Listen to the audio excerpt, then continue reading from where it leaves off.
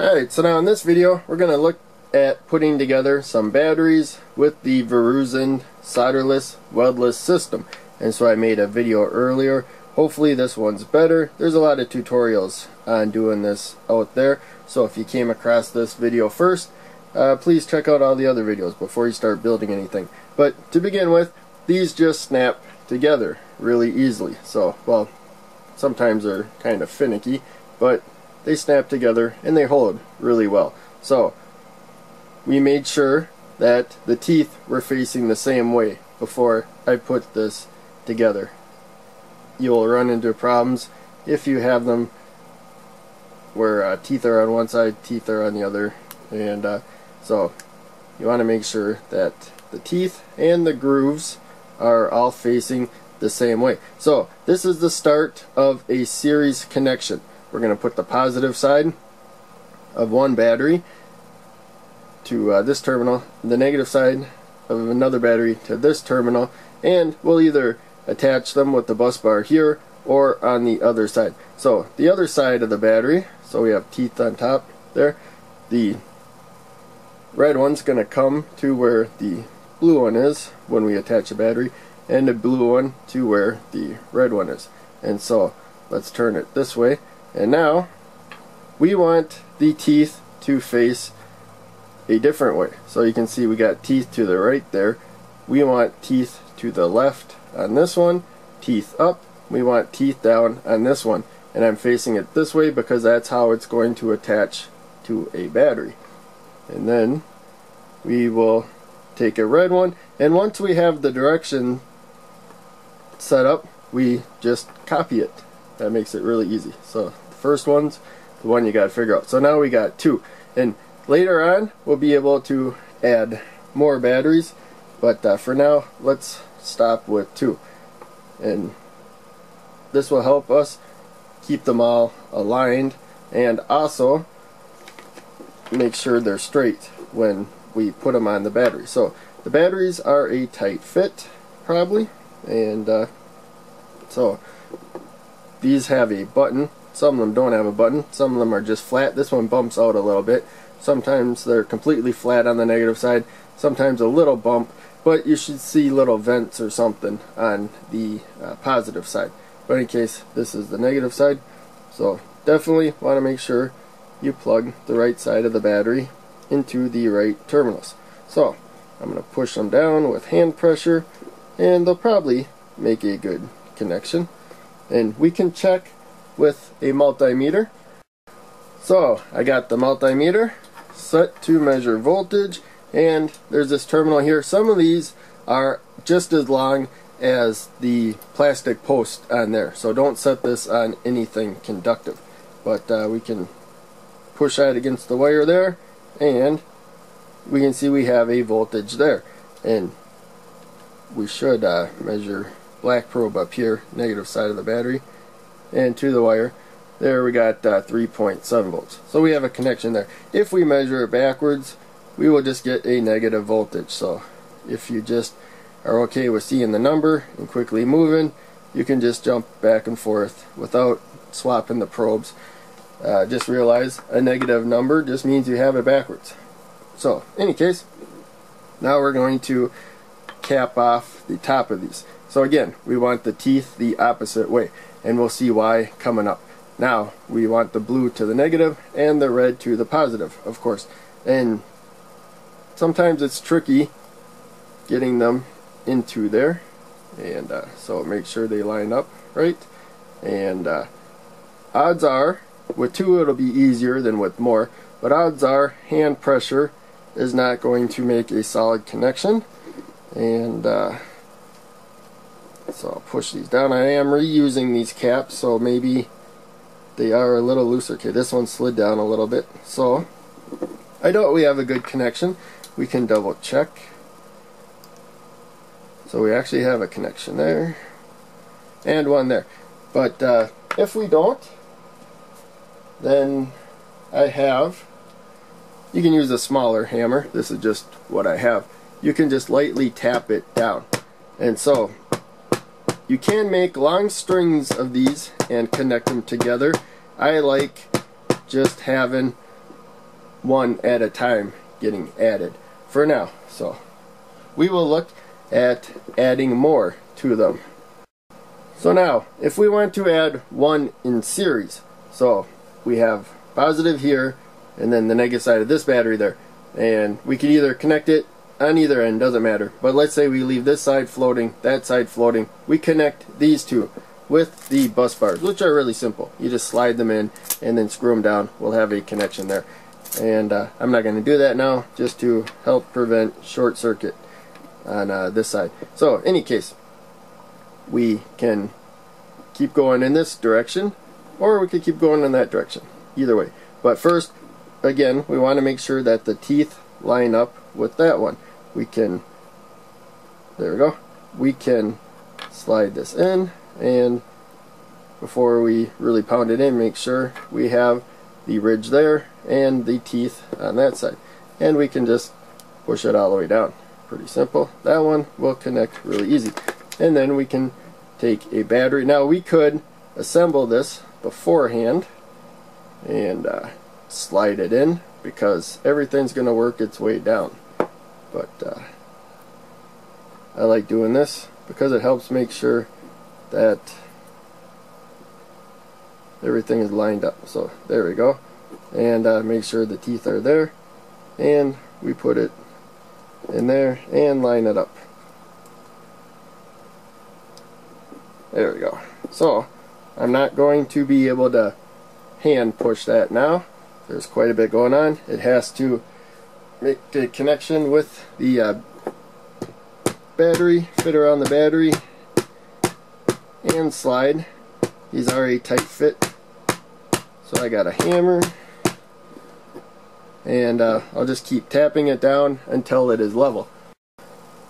So now that we have the batteries ready to be wired in series, because we got positive to negative, negative to positive, you won't want to put a bar straight across here. You put one across there and then one down there, and then keep going down the line if you want more in series. So this is 3 series.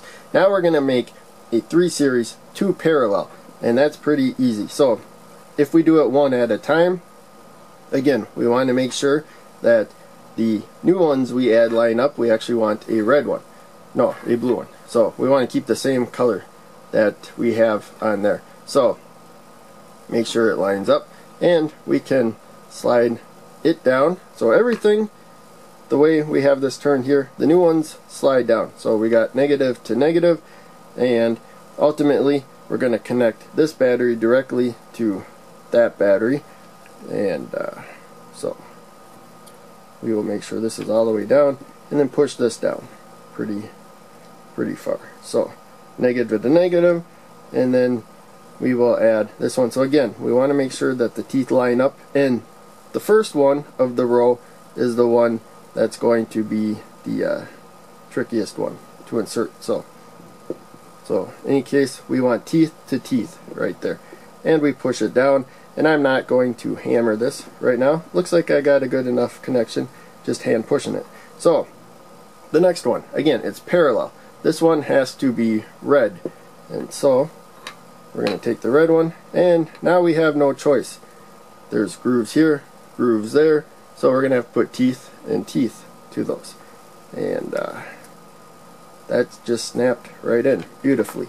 And so we're going to add a battery, so positive down. And so for each one of these in series, if we add another in parallel, and sometimes the batteries don't line up, that's one trick, is make sure you get the battery in there before you start putting serious pressure down.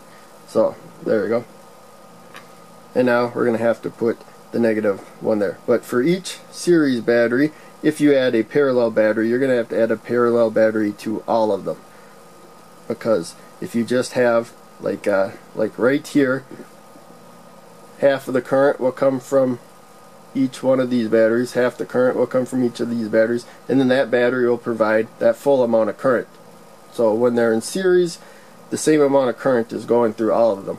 And if all of a sudden you just have half the batteries, it's each one of those batteries, one in this case, is going to have to provide twice as much current. It's going to discharge faster and discharge to a safe level really fast. But in any case, I think these are actually good connections, just hand pressing them. I should tap them down, though. You can lay like a block on there and tap it with the smaller hammer or whatnot, but tap carefully. So again, this is going to be parallel, so we need the same colors. And so yeah, really easy. So I'm not going to make you watch me put together this last one. So now, these are the three I just added in parallel. Let's do a real quick check.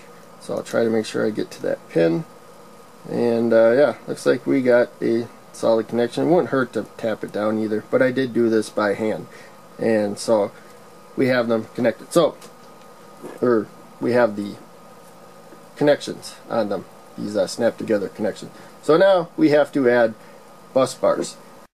So now let's start actually making the connections, and you have to decide which side of the battery you want to be the negative side and which side you want to be the positive side, and top or bottom, which side. So I'm just going to make this one negative, and so to begin with we put a bus bar there. So this is the start of connecting them in parallel. We will also put a bus bar there. That'll make that one parallel, but this is going to be my negative there. So these are 5.5 millimeter nuts, and so I had trouble finding a socket. I ordered an actual one, but I have my tool kit that I have for fixing my vehicle if I ever need to, and that one has a socket that is 5.5 millimeter, and there we go. So I'm not gonna tighten it real tight right now. This is just my prototype battery pack, so of course I would tighten it down more if I plan to make this permanent. Plus I'm gonna have to add wires later. So in any case, pretty simple. Just screw them down, and we have a bus bar. So these two are connected right now, and that was kind of bad. If there was more connections, that could have made a short, so I need a better option than this. But in any case, you just screw them down. Really simple. So now we got the start of this one being parallel, or these two I should say. So we come here, we finish the parallel connection, and we start the parallel connection of the one next to it. So now we're going to connect these two in series. So we just need two more bus boards. So real simple.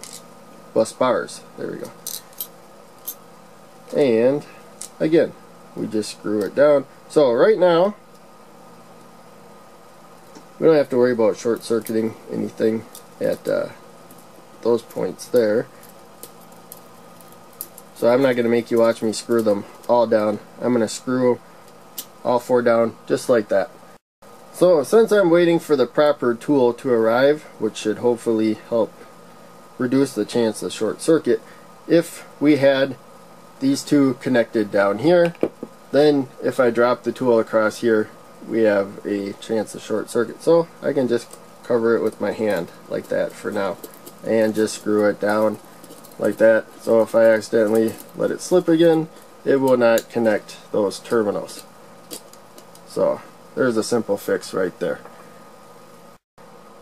And so we are finished. So we got positive there, negative over there, and then this one comes and connects all there, and then comes through there and connects all there, comes to there. So we have two parallel, three series. We will check the voltage, and we should have, they're about 3.7 volts each, and we should have about 3 times that. So yeah, we have 11 volts. So that's 11 volt battery right there. So now if we ever want to add more, we could do one at a time or make a whole roll. So first let's look at parallel. I have this connected the same way, the connectors attached. So you can see that we have teeth there, and down here we have teeth there and a groove there. And so I have this set the same way, and they just snap right into place as long as you line them up. So we would actually have to also put a blue one here and a red one there. We could put them 3 together, and then slide all three together at the same time. That's what I see the creator do. Or you could snap them in one at a time. But there you can see we got teeth to teeth, groove to groove. We could slide another one and slide another one. Now if you want to put some more in series, then we gotta flip this around. But again, you want the teeth the same way, and you want to make sure you can add more. So we would want teeth to teeth and groove to groove, and then we can just slide this in, or have two of them, slide them both in. But there you can see we can easily slide in another one. We have groove to groove there, or groove to groove down here, and teeth to teeth there. So another one would slide in, or we could have attached it to this one to begin with. But that's what we'd do if we wanted in series. You can see red, blue, red, and then blue. We would add another battery and then connect them down there, and then have a bus bar across there. You want just as many in parallel as you do with the other series batteries. So in any case, I plan to do a lot more with batteries in the future, and mostly when my channel expands more. So please click like and subscribe if you haven't done already, and please check out my other videos. That will help me a lot. And that's it for this video. Thanks for watching. I will see you in the next one.